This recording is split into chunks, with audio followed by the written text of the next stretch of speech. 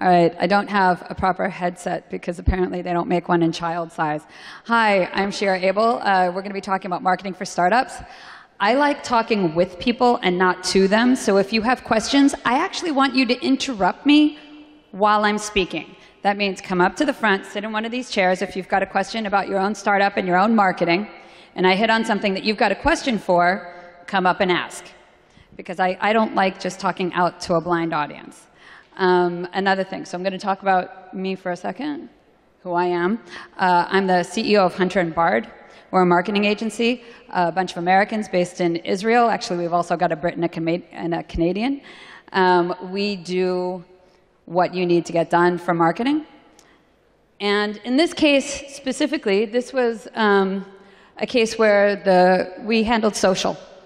And the person who did social before us handled it like it was SEO and SEM, okay? So they tried to game the system. And social isn't handled like that. That's not the way to optimize your social. So it's very important that when you have someone handling your social, they actually know how to do it properly. So we changed the methodology of the social. We doubled their revenues and doubled their views to their commercial YouTube channel. This is stuff that works. That's me. As I said, CEO of Hunter & Bard. I mentor at the Microsoft Accelerator, Google Accelerator, Founder Institute, Seed Camp, and a bunch of others to get into. I also teach marketing for startups at Tel Aviv Yaffa Academic College. Now, what are you looking to do? You're looking to have a startup. Your startup needs to be different than somebody else's. How do you create that competitive advantage? What are you going to do that's going to be different than anybody else? And how are you going to make that advantage sustainable when Me Too's come out on the market in order to compete with you, especially if you've got something that's big? We're going to start with the strategy. We're going to talk about alpha and then launch and a whole bunch of other things. I'm not going to go too much into this. I tend to go through my slides very quickly. A lot of it is a lot of text. All of this will be on SlideShare afterwards, so there's no reason for you to have to take pictures of anything. But I really do want you to interrupt me and ask questions. So please, if you think you're going to have a question, come up to the front. So it'll be a lot easier for you. Okay, we're going to start on strategy. What is strategy? Everything that you do has to be connected to a strategy, as in the reason why you're doing it. You're not going to be on LinkedIn simply because LinkedIn is a place to be. If it doesn't bring you any ROI, you're not going to be doing a post every day on your business page on LinkedIn. On the other hand, if it does, then you'll be there. You need to test and iterate. So everything you do, every business metric that you do, you need to have a reason behind it. An example, okay? We have a client. They wanted to improve their financial performance. And in order to do that, they wanted to lower their spend on ads. So they started doing content marketing. And after about 4 months, the ROI from the content marketing was higher than the ROI on ad spend. Now realize it did take that 4 months of investment. So, but on the other hand, their overall costs, they were able to wean themselves off of ads completely. So if you end up doing things properly, and you know how to do them, you can end up saving yourself money. But there was a strategic initiative behind it. Okay, an example, Fujicate. Fujicate is an app. And they got a lot of their, they actually brought in a lot of traffic to their app and a lot of visitors to their app via their blog. So it can actually work for web and mobile. Okay, different strategies. I'm not going to go through this. You can read it later. And market strategies for apps. Again, you could read it later. But the thing that you need to keep in mind for absolutely everything that you do, good product has to be at the center of it. If you've got a bad product, good marketing will kill a bad product quicker than anything else. So in the very, very beginning, you need to focus on product market fit. Just out of curiosity, how many people in the audience are creating an app? Show of hands. Okay, a few people. How many people in the audience are creating some type of web software as a service product? Okay, how many people in the audience actually are doing startups? Okay, so for the rest of you, I hope you got something out of this. Okay, so we're going to go through. Again, the holy trinity of mobile marketing is not the same as web. With web, you're going to have a lot more of, with web, you've got the difference, you've got more relationship marketing. You have relationship marketing with social, depending on your product. So if you've got a product that's more like Fujicate, which is part of a movement, then it's a lot easier to pull people in through content marketing. But on the other hand, does anybody actually, who here knows what relationship marketing is? One person. Okay, so I'll explain it. Relationship marketing is anything where somebody chooses or opts in to connect with you. So that would be signing up for your newsletter, following you on Twitter, liking your page on Facebook, circling your page on Google+, or any other platform, okay? So newsletter has the highest ROI of all digital marketing, and all of this would be considered relationship marketing. All the other stuff is push marketing. So that would be ads, that would be anything that isn't organic and pulls people in on a natural level. Okay, back to that. Earned media and PR I'll also get to in a minute. But at the center of everything is you need to have a great product. Okay, performance measurement. Again, this is stuff that you could read on your own, but you need to be realistic and figure it out what you're doing. You can't have a goal of having, we're going to have 50,000 people at the end of 1 month, and we're starting at ground zero, and we don't have product market fit. That's not realistic. So it's a nice idea, but you're not going to make it. You need to make sure that when you have a goal for something, it's something you could actually make. You could read this letter. It'll be on SlideShare. So marketing from the concept phase. Okay? What are you going to be doing? You've got a product. You've got an idea. How are you going to connect to the people, and how are you going to start building buzz before you actually are out there? This is critical. You have to start getting to know people on Twitter and Facebook who are the influencers. Don't worry, Hen, it's going to be on SlideShare. You don't need to take the picture. Yes, I'm paying attention to the audience. Get to know people that are in your industry that are influencers. Get to know them, but don't ask them for anything, because if you ask them for anything, you're going to be pushy. It's not nice.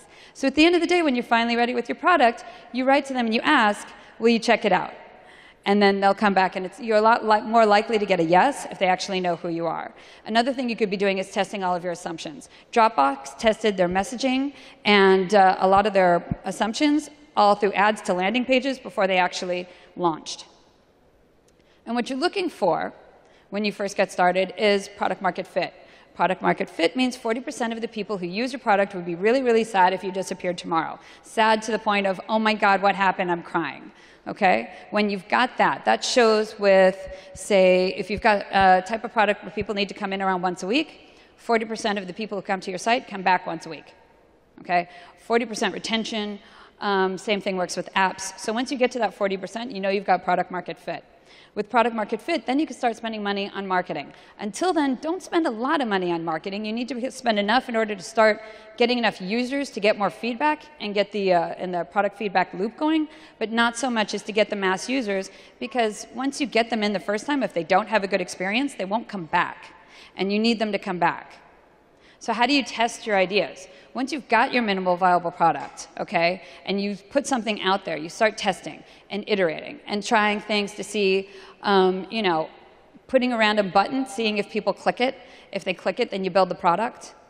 I know I've read about cases where people wanted to know before making a software as a service product if people would be willing to actually purchase it. So they created a site, took people through all the way through the buying process, okay, to the point where they put in their credit card. And then at the very, very end, after they pressed click on the credit card, they get a message saying that the service will be ready in another 6 months, and they will be charged when the service is actually ready. You don't want to do that on a mass scale. If you're going to do something like that in order to test it, I recommend finding an IP somewhere in the Midwest in the US, assuming that's your market, or an IP somewhere in the equivalent of the Midwest in Europe, and testing it that way. Don't do it on a mass scale, because it's a lot easier to beg for forgiveness than it is to have to deal with the masses being angry at you. So another thing, if you decide to go that route, send them a T-shirt. Ads to landing pages, test messages, okay, build an entire app, and then once you've got, do a big launch. So, but with apps, it's not the same, because the way the app stores work, okay? So apps are a little different. That's how it works with web, but that's not how it works with apps. How do you do an MVP with an app when you need to have a big launch? If you don't have a big launch on an app, you don't get all the juice you need to get raised up in the App Store. Okay? Both the Google Play and the Apple App Store have different rules. And the rules are, when you first put your app into the store, you get more juice for every download that you get, and you go up in the market. And that's what you're looking for. So you can't really do an MVP with an app. Not totally true. You can. There's a hack. The hack is to launch your app in a small country, but only one small country, okay? And you can keep the same name, but you test everything. You could test the logo. You could test the slides that you put up in the actual page. Test everything that you can. And then once you get your product market fit in that one country, do massive scale launch. So that's how you can test your app. Alpha phase. You can also start bringing in people in order to build your newsletter list or build your email list. Because as I said before, email has the highest ROI of all different types of digital marketing. So the more you have in your email list and you keep in touch with them on a regular basis, then in this case, once you launch, you send an email, you've got people who come in automatically. It won't be the same percentage as, say, you'll have a higher percentage than you would with just launching with nothing. And it also starts building mind share. Because something you need to think about is how do we buy? And this is actually something that's really important. We don't think about how you buy, okay? When you first hear about something, are you going to just go out and purchase it? Or are you going to wait a bit? Are you going to wait and see if this is something you're actually interested in? Are your other friends doing it? Did somebody else like it? So how do we buy? It takes a while to hear about something. You need to hear about it 3, 4, 5, 10 times before you get to a minimal level of trust, before you will even consider buying it in the first place. And that's the thing you need to think about. So every time they hear about the name of your app or brand or service or whatever, okay, the more they hear about it, the more trust you have. And the higher trust level you have means they're more likely to buy it later. So you need to get to that. So that's where sending in the newsletters and ads and everything else, that's where this all comes in. Okay, because it takes a while for somebody who's not an early adopter to actually purchase your product. And that's what you need to start doing. The launch phase. Okay, you've got your product and you're ready to launch. Do not launch during CES. Do not launch during DLD. Do not launch during TechCrunch Disrupt or any type of major thing going on. Find a slow news day. August is wonderful. There's nothing going on in August. Nobody's reading it in August, but at least you know that there's nothing else going to happen. So a slow news day, pray that nothing else happens. Example, the Geek Time conference in Israel had the conference on the same day that Onavo got bought by Facebook. Nobody covered the conference. All of the industry was covering the fact that Onavo got bought by Facebook and was now opening an office in Israel. So they had no way to control that. They didn't know it was going to happen. Pray that doesn't happen to you. Another thing. So you send an ad and then, attemptability. OK, I'll get to that later. Sample tactics, you could look at that later. Product market fit, acquire new users. OK, earned media and PR. What is it good for? PR will get you a spike. Earned media is when you get mentioned in a blog or a magazine post or whatever, okay? All the different places that you get mentioned by asking somebody to cover you is earned media. It gives you a spike of traffic and almost no retention, unless you've got something that's really perfect fit. But most of the time, your product isn't something that TechCrunch readers are necessarily even going to want. So why do you want to be in TechCrunch? Social proof. It makes the people who invested in your company feel better, and it makes you more likely to be invested in again. And it also makes it more likely for other later adopting sites to cover you. So, and you can put it on your homepage. It has a strong trust rate, a trust rate of about 40%. For affiliate SEO and ads, this is all bought, okay? You're spending money, you're buying traffic. This has a 14% trust rate. Think about it. You're not going to trust an ad like you're going to trust a review on TechCrunch. But it's immediate.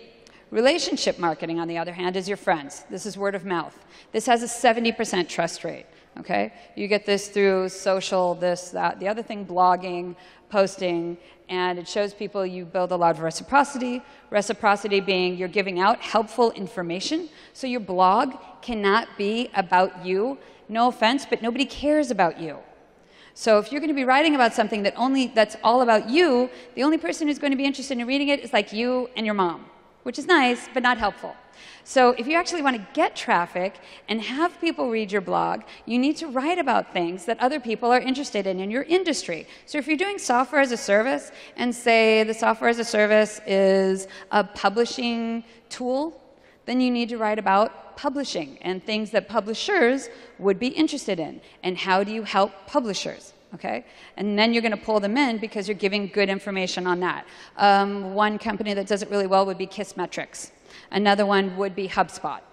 So here are two companies that are software as a service, and they both do content marketing and relationship marketing really, really well. Now, you may say to yourself, oh, it's free.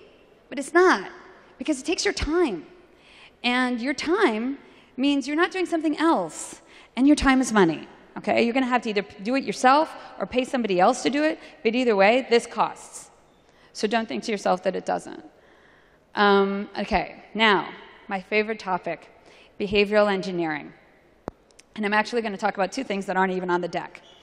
The first one I'm going to talk about is a t-shirt economy. Earlier today, somebody came up to me and asked me if I would talk to them about their product. And so we started talking, and he's like, well, we're doing something like an Airbnb, and what if we just give them like €100 credit in order to get them to come in? Well, the problem with that is it's fine to do, and if you've proven through the model that it will actually end up paying off through the long run, it all depends on how long the people will stay and what your customer lifetime value is and all of this. But on the other hand, it also sets up a bad incentive. Because once you start paying people to come in, they want to be paid to come back and paid to stay. And that's not a sustainable business model. What you want to build is a t-shirt economy. So what is a t-shirt economy? I'm going to give you an example. Google had a stock market. This is a case study, actually, that I took in an MBA class.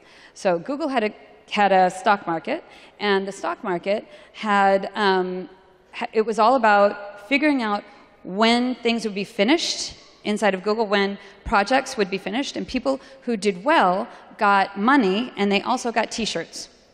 And these are Google engineers, okay, so money isn't really on the top of their list. But when they were offered the money, they didn't really care if they got it or not. Like if they were late on giving the money, nobody really complained. But when they were late on giving the t-shirts, the people were pissed because they wanted to wear the t-shirt, all right? They wanted to show off their status. They wanted to show off what they've accomplished. What you want to build is a t-shirt economy. It's a lot easier to get people to do things because they like it and it makes them feel good than because you're paying them.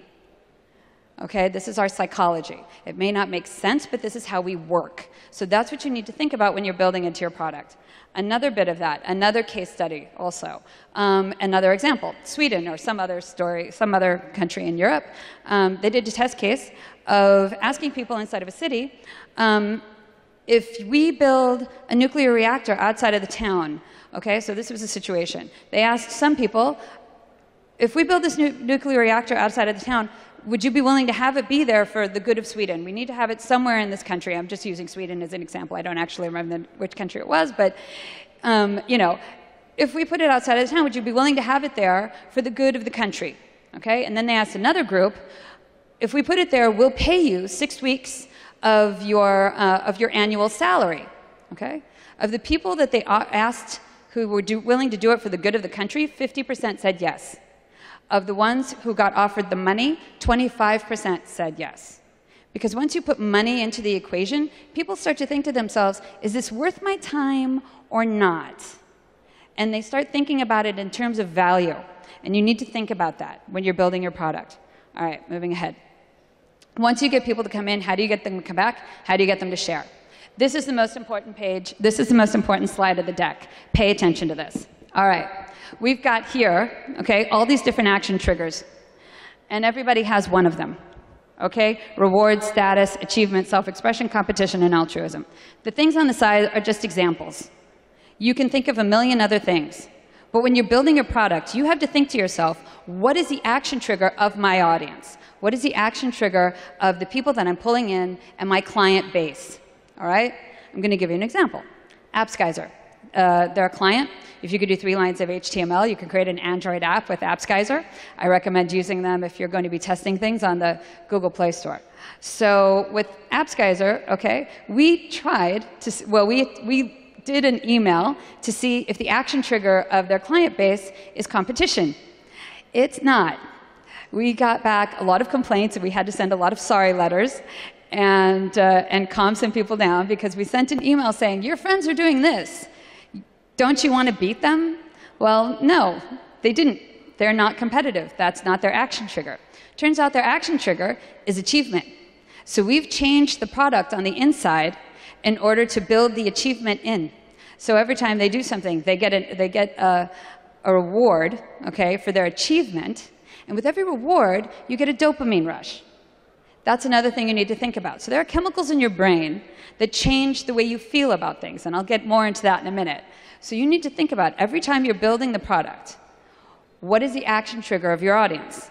Another example, Clash App. They're friends of mine. They're based in Austria, if I remember correctly, and they are doing an app that's about competition.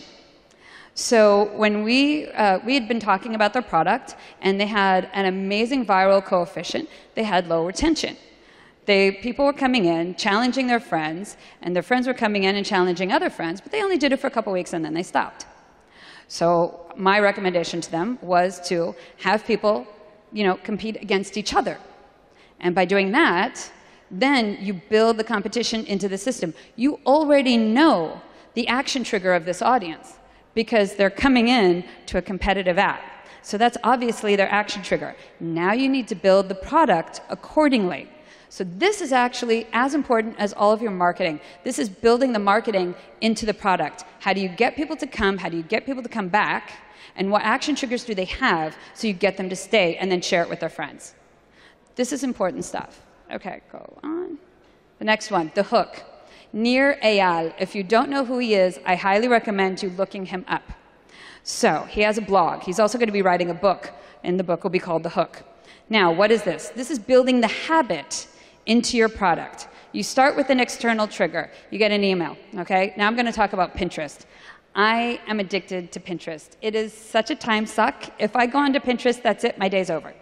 So with Pinterest, my external trigger is, say I get an email in my inbox about somebody repinned one of my pins.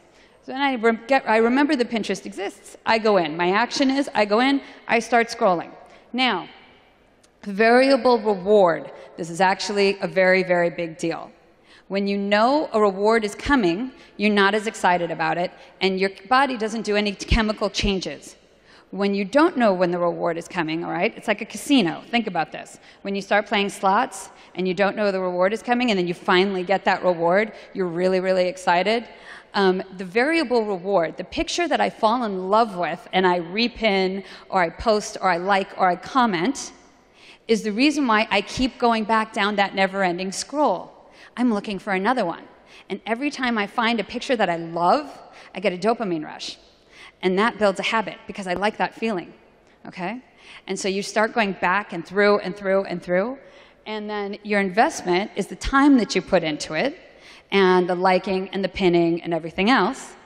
Then you go through, and your internal reward is the fact that you feel good, because you just had all of these things that you just really enjoyed and found on Pinterest, and you've got all these boards all filled up, and you can go through them later on, okay? So it's how it makes you feel.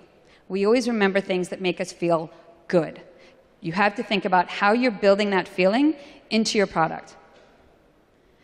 Power of user narratives. This is something I recommend you look up afterwards. It's about 2 minutes. And this is how Jack Dorsey builds products over at Square. UX Archive, another massively amazing resource for when you're building an app. Okay? This helps with onboarding, with sharing, all these different things that are going to be helpful and you're going to need if you're building a product. How do you get people to come back? How do you get people to share? Give an incentive. So how do you build the incentives in? This was actually better for Dropbox than any of the advertising that they did. This has given them more people, more product. Okay. The other thing, email marketing. Email marketing, highest ROI. Now, there's two kinds of email marketing. There's a newsletter that people sign up for, and then there's action trigger email marketing. What is action trigger? Action trigger is when somebody hasn't come back to the site in 2 weeks. We miss you. When somebody has left things in the register, the basket of the site and they haven't actually made a purchase. You've left things. Did you forget something? Okay? When somebody has done an action, when you've liked something, your friend has liked your post. Your friend has commented on your post. So all of these things are action trigger emails. Action trigger emails have an 80% opening rate. Okay? That's a big deal. So the action trigger emails are extremely powerful. The other emails, it all depends on how well you're doing them. Test your subject line. Do an A/B test. If you've got 1,000 people on your list, send 100 to one, 100 to another, see which one gets you the highest opening rate, and then blast it. Okay? You can also test the time of day that you send it, because when people receive it, also matters. Don't buy lists. Don't spam. Not worth it. Okay. Notifications. This is the equivalent for, notifications are important. Generally, I like around 1 p.m. I know people who like between around 11 a.m., but at the end of the day, it depends on your product. You have to test it. If you're doing an app that's, telling people which nightclub is going to be going on or whatever, you're not going to be doing it. You're not going to be sending a notification at 1 p.m. You'll be sending it considerably later at night when people are ready, getting ready, and trying to figure out where they're going out. Okay? So you have to A/B test, send to a small group, then blast. Okay. You build community. Building community in, again, the dopamine rush. How does it make you feel? With every like that I get on a photo, with every comment that I get on a photo, I want to go back. I see that little notification number, I go back and I open up the app. Another thing to consider when it comes to apps, your competition isn't just the other people in your space. Your competition is every other app. Your phone has a limited, you've got so much space through your phone, you only use so many different apps. When I started using Path, I stopped using Instagram. When I started using Pinterest, I stopped using everything. Okay? Your time is limited. So where is the budget of your time going to go? Where's the budget of your client base going to go? You have to think about this. It's more important actually with an app than it is with a website, because what do? You close down your browser. You close your computer, you close down your browser. You open it back up, you can open up a different site. It takes 2 seconds. But with your phone, that's all permanently there. You have to delete it, or you have to actually install it. That's making a commitment. So by doing that, you have to think to yourself, all right, I have more than just 1 app or 2 apps in my market, because they're not the only competition that you have. Everyone is your competition. Community, building it into both products, both web and apps. Know your market. Okay, I said before, an active virility.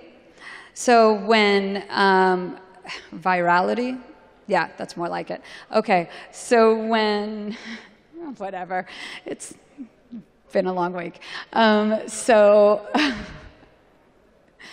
Okay, back. Dropbox. When they first launched their product, they were expecting to have a couple hundred people come into the site if they were lucky. They had over 5,000 on their first day. Why? Because they did this really simple video, but the simple video has a lot of Easter eggs in it. Easter eggs are little hidden bits of information that your market will understand. They sent love songs to Steve Jobs and Bill Gates. Okay, they had a platypus. There was a lot of things that were memes at the time when Dropbox launched this. They put this on, I think it was Dig, because Reddit wasn't big at that point. I don't even know if Reddit existed. They put it on Dig, and it went viral on Dig, and it got them 5,000 signups their first day, which they never expected, because they knew their market. They were already spending a lot of time on Dig, and they already knew where to put it on Dig. And this cost them literally nothing. If you look up the video, you're going to find that it's just somebody talking and screenshots. Like, it's just them doing the movement of, okay, now I do this with my mouse, and I click here, and I drag over to there. It's really simple. But it came back and it turned out to be really powerful for them. Viral if you can. So if you haven't seen this, this is the Dollar Shave Club, and I recommend you looking it up. This went viral in the US. He got over 1 million in like a day or something. It was crazy. And viral, but the thing is that, okay, it cost $5,000 to make, which is incredible. However, the guy's background. He has a background in improvisation. He lives in Hollywood. He grabbed all of his friends in the industry to help him make the video and help him edit the writing. Okay? He also has a background in social seeding for video. So he has all of the background needed in order to make this go viral. And it doesn't necessarily mean that his company is actually doing well. It did get him funding, but I have a feeling it was probably a little too soon. I'm not sure he actually had product market fit. So I don't know how helpful it was at the end of the day. It was a cheap video to make. It did go viral. You have to think about that. Watch the funnel. Where are you losing people? This is really, really important. People are going to be going through to your site. Where's your goal for them to end up? Where are you losing them? These are all things to consider. Building an app family. This is another tactic that you can use when it comes to apps.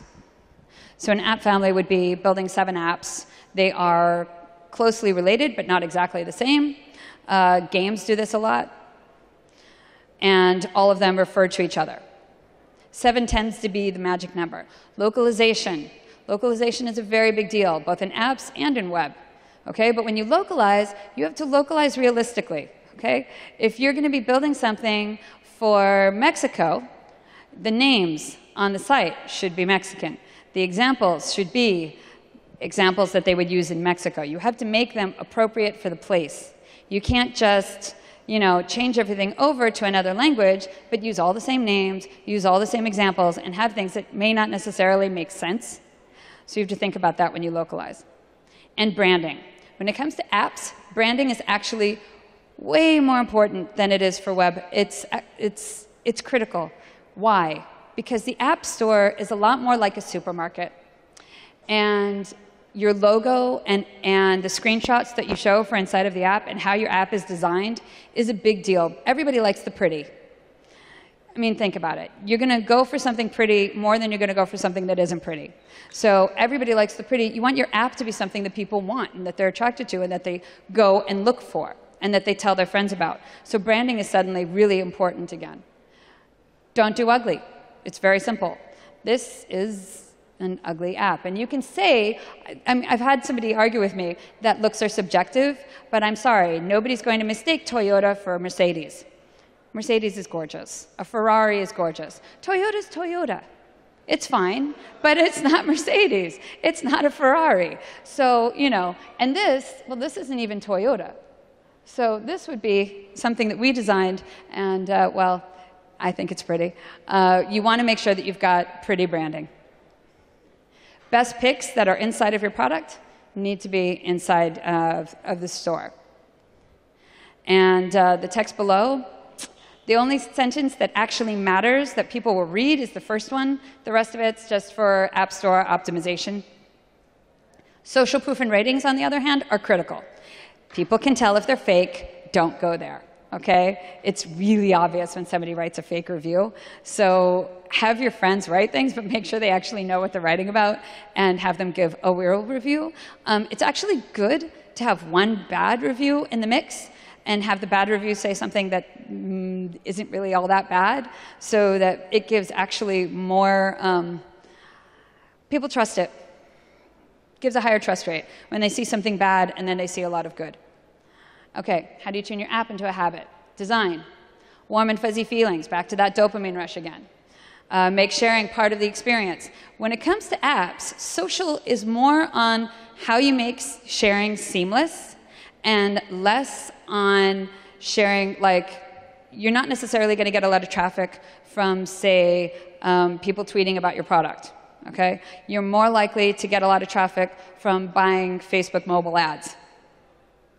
And then gamification. So the obvious ways aren't very popular anymore. You're going to have to think of new things. But gamification is still really powerful. Humans are still prone to all of the action triggers that make gamification work. B2B. I'm not going to go through the marketing strategies. You could read them later. Sample tactics, again. OK, communicating to an international market. I'm American. I think I speak English perfectly, but somebody from England may not agree with me. I also don't understand why they use S's instead of Z's and why they put U's in places where they shouldn't exist. On the other hand, it's not really my call if I'm selling to somebody over in England. I have to write like the British do. Okay? So you have to respect other people's language, even if it's supposedly the same one. So think about spelling and grammar. They count. They significantly lower the trust rate. If you are not a native English speaker, find a native English speaker who actually knows how to write before you have things posted. Because just because they're a native English speaker does not necessarily know that they actually know how to write. Just because they call themselves a writer does not mean they know how to write. So be careful of that and make sure that you have people who know what they're doing before you post things out there. International partnerships. All right. This is actually obviously based for an Israeli audience. And I always say, we're in Israel. Europe is local. Consider it. And, well, you're in Europe. You've got all these other countries. Consider it. OK. Find companies that are in a complementary industry. Partner with them. Cross-promotion. You sell shoes. Find somebody else who sells clothes. You cross-promote. You do some type of joint email, newsletter goes to both groups. You've just doubled the amount of people that you could be sending a newsletter to, and they find out about your service. You get more signups. It's like that. So find the equivalent of that for your product. Face-to-face is always ideal when it comes to business, but Skype works. Use it. Thought leadership. Now, your marketing when it comes to business, typically works on thought leadership. If people know that you know what you're doing, they're more likely to trust you, and they're more likely to hire you. So that's a very critical part. Publishing information of things that you know and how you're a leader in the industry all works for thought leadership. Marketing is a sales tool. All of this, you probably already know it. If you don't, you can ask me questions. Nobody's asked me actually a single question during this entire thing, and I'm almost done. Really? You have no questions? Not a single thing? You've understood everything? What?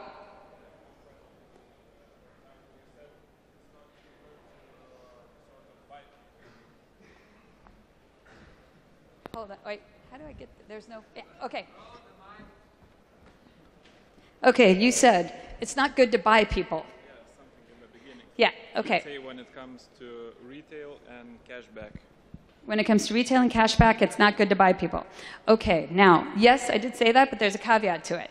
If you have a lower buy rate than you get from the people, OK, if they're going to spend more money inside, or you can get more money from them on the inside than you will from the amount of money that you spend. It's almost like doing an ad. But on the other hand, you also have to think about when you do that, you lower your brand. And that's the problem that Groupon had. All of the companies that took Groupon, they couldn't get them to come back. Why couldn't they get them to come back? Because Groupon destroys your brand value. It's a discount. And the people who use Groupon, or the companies that use Groupon, realized afterwards that they're spending money, they're losing money necessarily, okay? They do these ads, they lose money, and then suddenly they have less customers afterwards. They had this big rush. They expected a whole bunch of people to come back, but they didn't.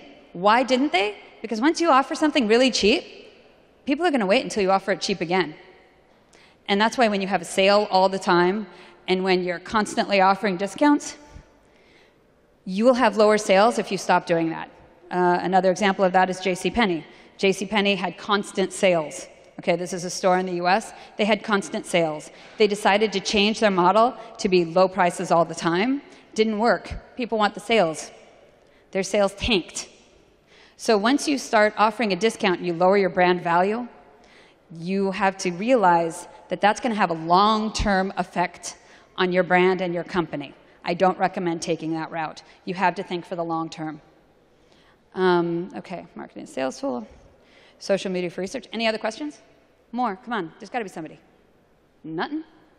Nobody's doing it. Come on. You're not doing You've got something. Oh, yeah. Oh, hand. Come.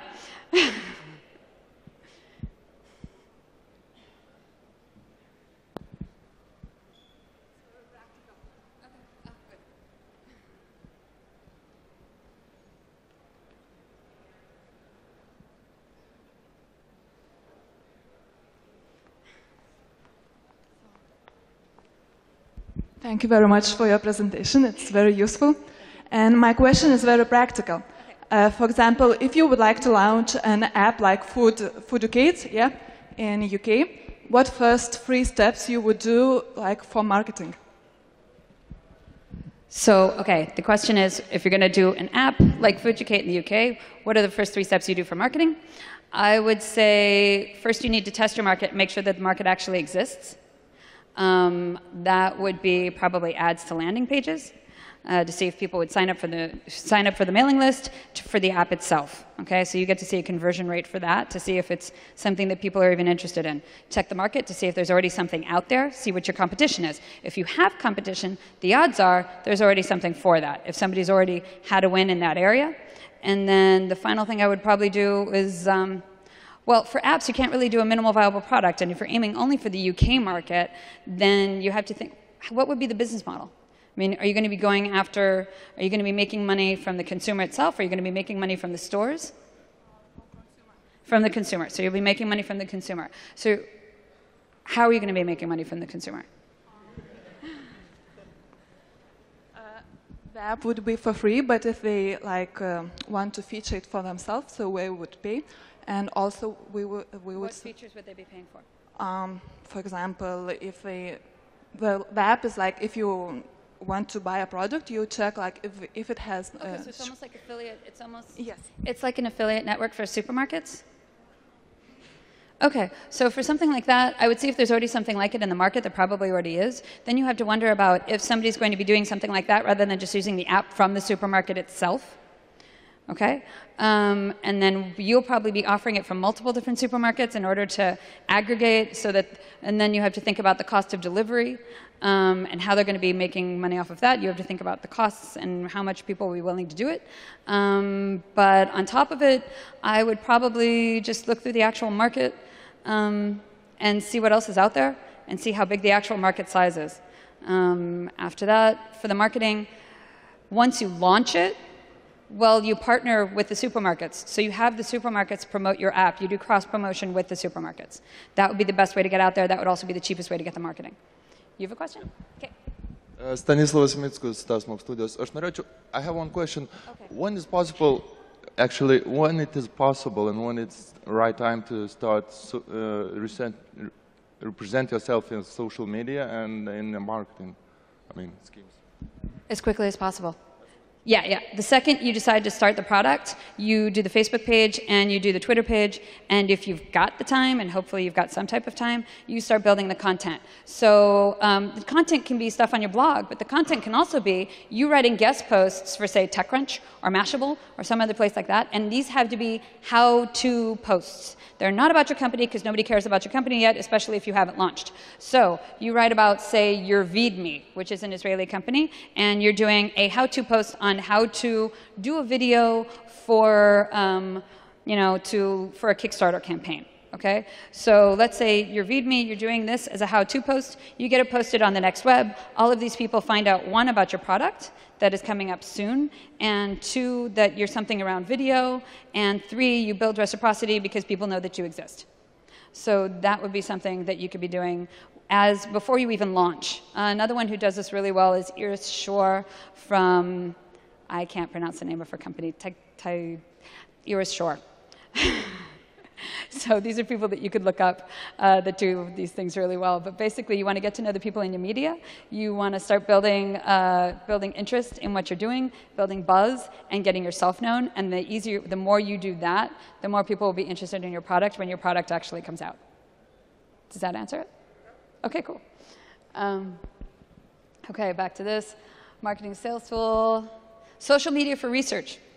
So a lot of the time when you're doing a B2B, social media is going to actually be more for research than it's going to be for selling your product itself. If it's a long-term sale, say an 8 or 9 months or a year and a half sale, you're going to be seeing what's going on in the market and where the pains are through keyword research and everything else on social media. And it's also a way to figure out who's covering you on the industry. Now, Reportive. Do you know what Reportive is? How many people use Gmail? All of you need to know what Reportive is. Yeah, you know, that's not helpful.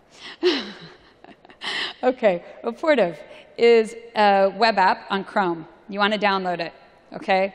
And Reportive shows you the name and the information of the person that you're sending an email to when you're sending email, okay? So this is my editor at the Next Web. I also write on the Next Web.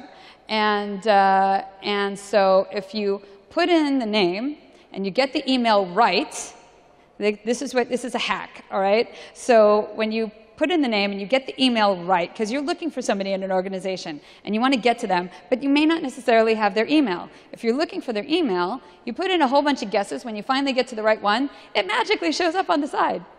And you know you've got it. So this is a great way to get to people on the inside and send them an email. Another thing, you want to find out who it is that you want to connect to on LinkedIn. You're looking for people on LinkedIn, you want to connect to them. Now, I have a total brain crush on Rory Sutherland. He's a behavioral economist. He's over at Ogilvy, and he's a genius, and I highly recommend looking up his TED Talks. So I wanted to connect to him. I found out what groups he was in on LinkedIn. I joined the groups, and then I was able to send him a direct connect.